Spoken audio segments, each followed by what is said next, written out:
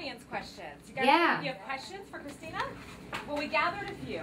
And this one is from Jaya from DeSoto, and she wants to know how you got discovered. Jaya, where are you? Hi. How did I get discovered? That's a great question. Well, a magical thing happened on June 30th of 2010 at around 8 p.m. Specifically. This TV show called So You Think You Can Dance played a minute and a half of my song called Jar of Hearts. And at the time, I was just a waitress, and it was just a demo, so it's sort of, I kind of felt like Cinderella.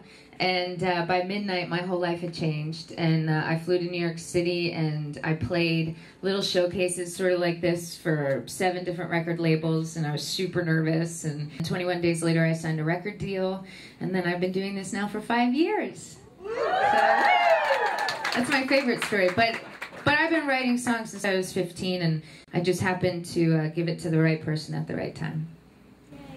And this question comes from Jennifer Stanley. Jennifer, where are you? Right here. Hi, Jennifer Stanley. She wants to know the song Jar of Hearts. Was that written for anyone in particular? Oh, for sure. Are you kidding? Okay, I'll tell you guys a little story.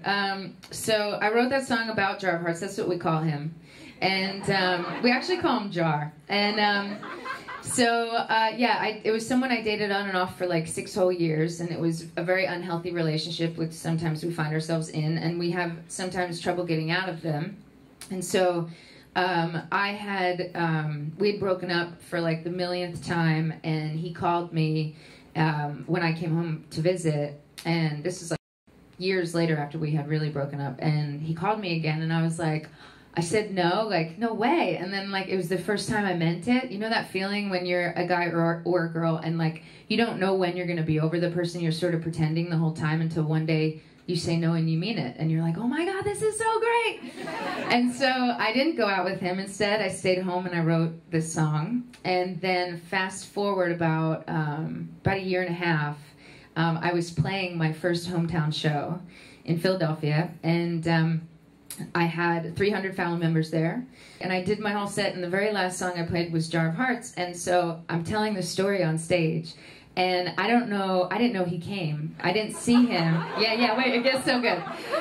And so he came to the show, and I didn't see him. It was like a movie because I didn't see him the whole time, and then right when I said, this song is called Jar of Hearts, he stepped into the light. And I was like I almost threw up, and instead I was like, oh no, this is gonna be the best F you I've ever said.